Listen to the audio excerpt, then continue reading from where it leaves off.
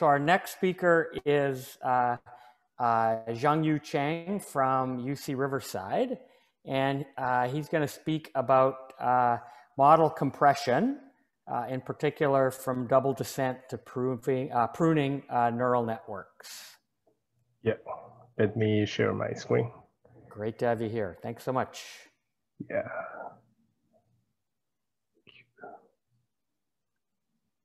Okay, can you see my screen? Perfect. Yes. Okay. Hi, I'm Xiangyu Chang from University of California, Riverside. Today, I will give a talk on our paper, Provable Benefits of Overparameterization in Model Compression. This is a joint work with my colleague In-Song Lee, my advisor Samit Olmec, and our collaborator Christos Rampolidis from the University of British Columbia. The main content of this talk is as follows. First, we will introduce the application and the motivation of model compression, which leads to the double descent phenomenon we found in the model compression process. The overparameterization of the original model can benefit the model compression. We have studied this phenomenon and proposed a theorem that can predict the performance of the pruned or compressed model. Our paper is basically about building efficient neural networks, and the recent state-of-the-art deep nets are more attractive for us to conduct research in this area, and improvements in efficient model is critical. Consider language model as an example. The recently introduced GPT-3 model achieves remarkable feats in language modeling, but it has more than hundreds of millions of parameters, which means it is difficult to deploy or train in practice. So if you can answer the question that how to build efficient models, we can actually do pretty good stuff. In particular, we can take an accurate, successful model, we can smartly compress it down and build an efficient model, and we can deploy this efficient model in a wide range of scenarios, such as smartphones and edge devices. The main goal of our paper is understanding fundamental principles of pruning, and it is motivated by considering two scenarios. Option 1, we can simply train a small model from scratch. And option 2, we can do something a little bit complicated, which is I can first train a large model and then prune it or compress it, and then retrain and refine it. That's actually what people do and what worked better in practice. And the question is why? Why going from a large model to a small one is better than simply training a small model? Let's do some empirical investigation. In our experimental setup, we fix the size of the final model or the compressed model, which means the final model always contains the same number of non-zeros, but we grow the architecture of the initial model. We always prune it to have same number of non-zeros. This reveals a couple of interesting observations. The first one is large initial model helps. The best test error happens on the right side. And the second observation is that there's a surprising peak in the middle in the shaded region. For a while, the test error climbs actually, and the peak is reminiscing us about the double descent phenomenon. That phenomenon is recently discovered in the study of dense neural networks, which is shown as the blue line here. The blue line corresponds to the performance of dense model, and the yellow one is the compressed pruned model performance. This double descent phenomenon is studied by Belkan et al. And Nakurian et al. As well as others, and it essentially shows the benefit of having large model on the accuracy as well as the existence of the peak. Our contribution as the first observation is that this double descent phenomenon is not unique to dense models. It arises even if you fix the final model size. Let's take a ResNet 20 model compression problem as an example. We increase the number of filters or widths in the ResNet 20 model in order to study the dense model performance, which correspond to the blue line. This one. And then we prune this dense model of different weights to a certain sparsity target. For example, sparsity target equals to 5 means that the pruned model will have the same number of non-zeros as the dense model whose width equals to 5. Despite the different sparsity targets, we see that they behave a synchronous fashion. They exhibit double descent in around the same region, and the double descent location coincides with the dashed line hitting zero loss basically, which is the interpolation point of the training loss. When the training error or training loss achieves zero, the model perfectly fits the data and the test error peaks. This situation was already observed for the dense models. There are several works provide exact expressions for the double descent. For instance, Michael Mahoney will talk about this. The question is, can we develop an insightful theory for the observations for sparse models? Let me introduce the theoretical setup, which is a quite conventional one. We have a dataset with n samples according to some certain distribution, and obviously, ideally, we would like to solve an population risk minimization, which is infinite n case. But since we do not have enough data, we do empirical risk minimization on finite sample risk. And importantly, we consider overparameterized setup, where sample size n is less than model size p. It's easy to achieve zero empirical loss in this setup. We're focusing on quadratic loss and linear models or random features. So what is our algorithm? We want to minimize the empirical risks. We can do it in many different ways. But the minimizer we choose is the mean norm interpolator, which means we achieve zero empirical loss by interpolating data perfectly, and we minimize the L2 norm of this solution. And then we prune the beta hat to find the S sparse solution beta hat S, and then we can retrain with these identified non-zeros to obtain beta hat retrained S. In the second steps, we have considered different pruning algorithms. For instance, magnitude pruning, Hessian pruning, and oracle pruning. I won't dive very deep into the introduction to these algorithms, but our theory are insightful for all of them. Here, Hessian pruning adjusts for the covariance information, and oracle pruning essentially knows the optimal non-zero support with respect to the test loss. In the following presentation, there are 3 parts. First of all, I will list our contributions. Then I would like to tell what predictions can our theory do. And finally, I will go to the main theoretical statements. The key contribution is we can characterize the distribution, probability distribution of the mean norm least square interpolating solution beta hat. The reason we care about this least square interpolating solution beta hat, which works under an asymptotic region, is because if we know the distribution of beta hat, it won't be difficult to know the compressed version named beta hat S. And by studying the distribution of beta hat S, we can deduce when and how the overparameterization benefits the test accuracy. In short, all predictions will be a minor issue once we get the distribution of model interpolating solution. And we extend the analysis to random feature regression and pruning. And finally, we provide insights on when and how retraining helps. A surprising result we get is retraining helps when the features are correlated, but not always be helpful. Let me show some of the examples. The first one is a linear Gaussian model instead of a neural network. Retraining is not involved in this example. We simply train a linear model and prune it without retraining. The sample size ratio n over p and the sparsity ratio s over p are fixed. Here, n is the size of dataset, p is the number of features, or we call it the problem size, and S is the compressed model size. In this way, we can adjust the problem size P. For the dataset, we choose X to be Gaussian distributed, just like Mutakuma et al.'s work for overparameterized linear model with Gaussian features. And the dataset S is of a spiked diagonal covariance.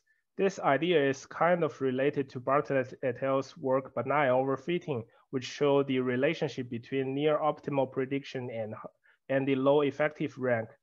The choice of the covariance is arbitrary, but here we studied the spiked feature covariance, where some eigenvalues are or diagonal entries are large, while the remaining ones are small. Such approximately low-rank covariance models are commonly used to understand the benefits of overparameterization. And we get the label Y by multiplying X with all Y vectors plus the Gaussian noise with known level. In order to change the model size as we've done in the neural network experiments, we don't use all P features in the dataset, but only use the first P bar features by masking the remaining P minus P bar entries in beta to be 0. In this way, the model size will change with P bar from S to P. In short, we have a problem of size P, but solve it with model of size P bar. And finally, we obtain a compressed model of size S by various pruning methods. When we plot the test risk of many different solutions, beta hat and their corresponding pruned version of beta hat, this is what we get. We solve the finite sample problem, plot the empirical error with markers in the figure, and compare with our theoretical predictions in solid lies. The first conclusion can be seen is our theoretical results fit the experiments perfectly. And a second conclusion can be also obtained by looking at the growing model size. The spiked eigenvalue distribution corresponds to the latent saliency score of the indices. Thus, the indices correspond to the best features. However, overparameterization indeed can provably help because it can be seen that the best test risk happens on the right side, where the problem is overparameterized when we are using all P features. Using more features can be helpful even if we are pruning the final solution and even if we can perfectly fit everything. Secondly, we consider random feature experiment.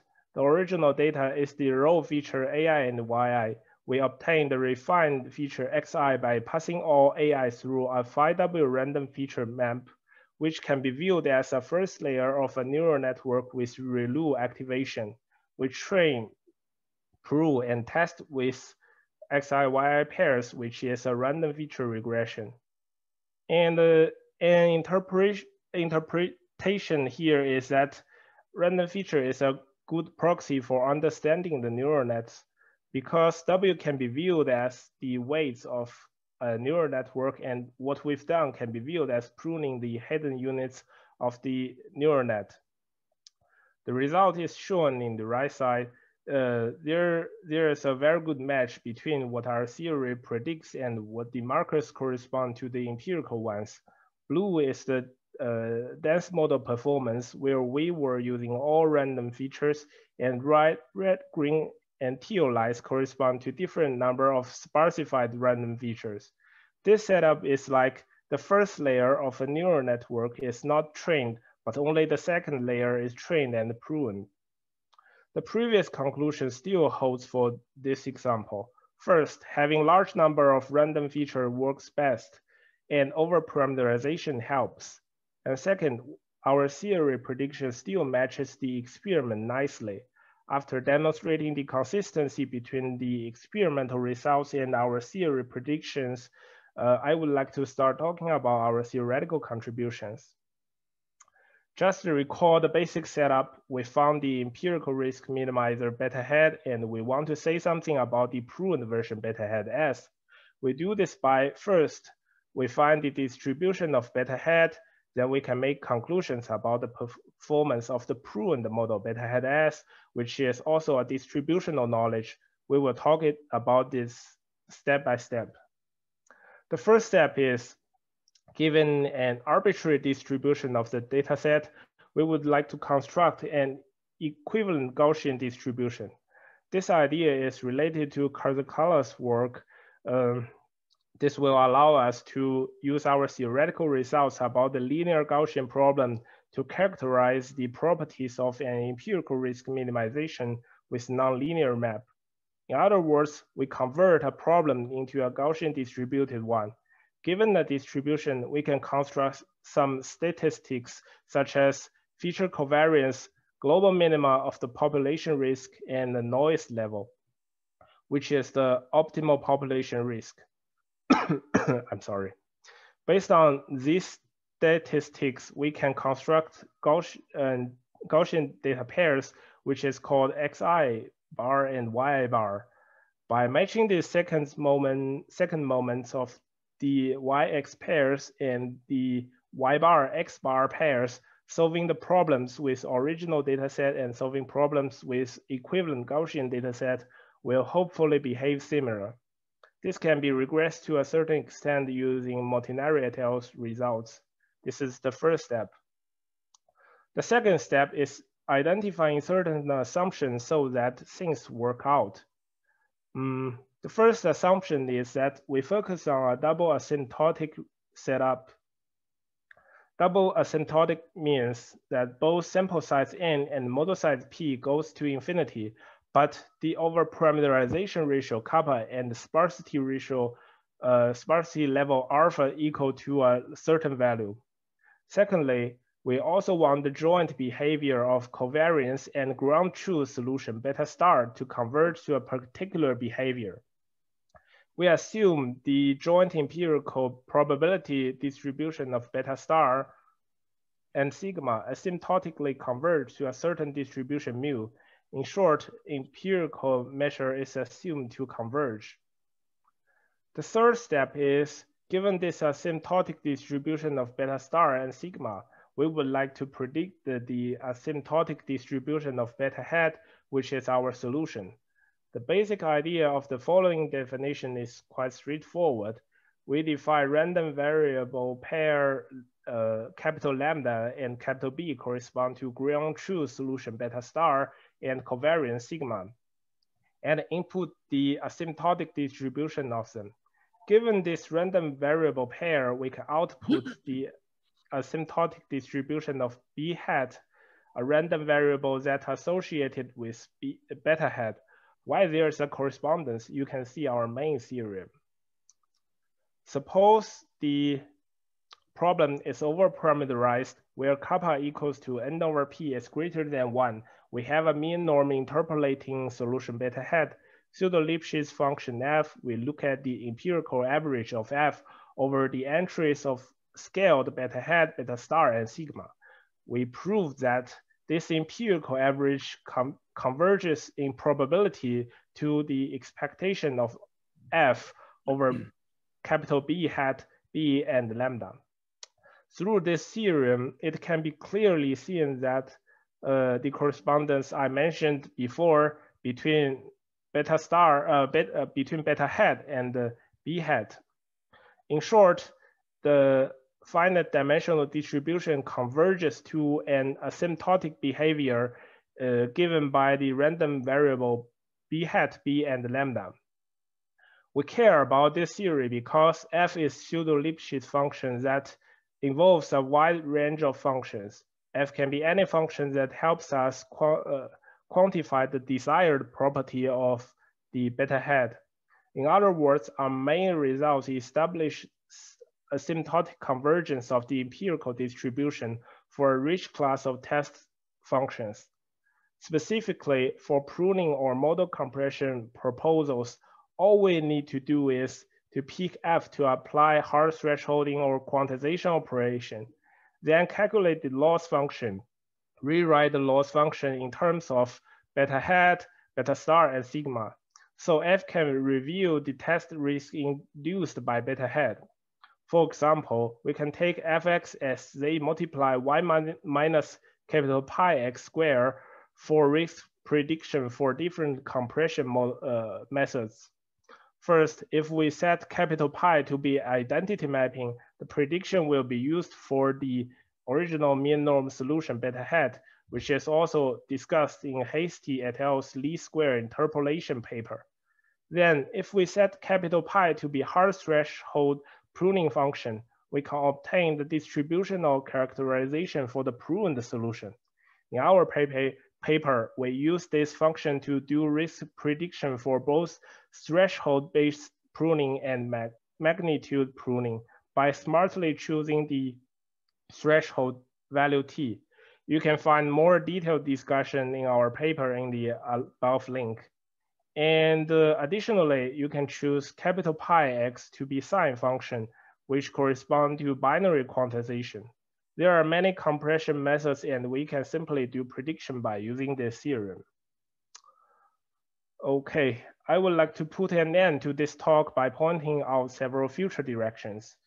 First, our paper only focuses on pruning, but there are more compression schemes like quantization, distillations, etc. that we didn't cover here, but through the experiments and the theoretical results, we believe that overparameterization will benefit model compression.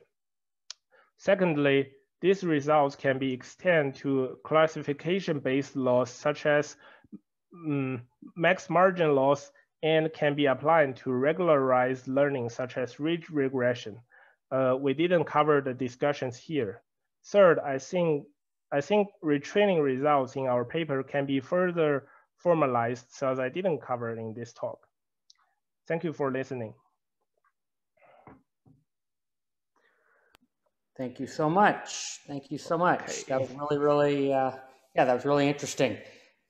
We have at least one question coming in, and Yaodong, you have, I think you have permission to speak. So can you ask your question, please? Yeah. So the question is, my question is, does the pruning algorithms, different pruning algorithms, will lead to different like risk curves? Like, there's tons of like pruning algorithms empirically. So. Yes, of course. Let me share my screen again. Okay, can you see this slide? Yes. Yes. So there are we have applied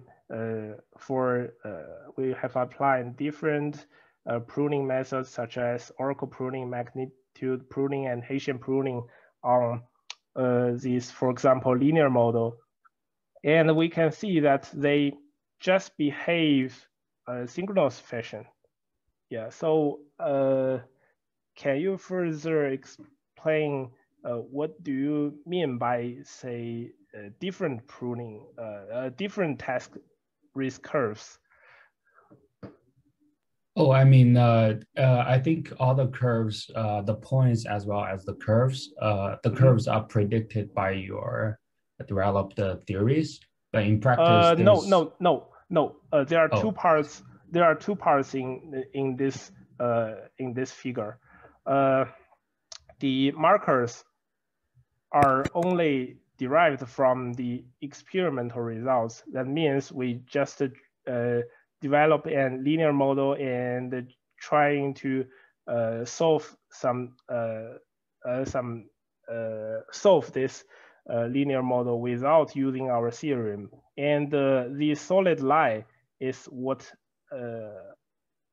derived from our theorem. So since they are perfectly matched, so perhaps you may think they are coming from they are all coming from our theorem, but no, the markers are empirical experiment results. Yeah. Okay, I see. We'll take a closer look later. Thanks. Yes, thank you. Thank you. Good question. Good question. There's one more. Let's do one more question. Hamid, I believe, can speak. Yes. Yes. So my question was, how does the performance of pruning, for example, compare with training the sparse model from the beginning, for example, using lasso or any other method? So.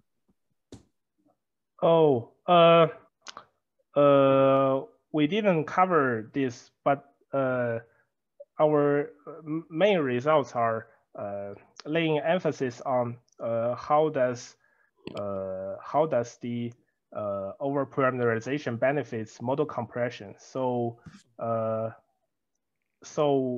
there are I mentioned two options of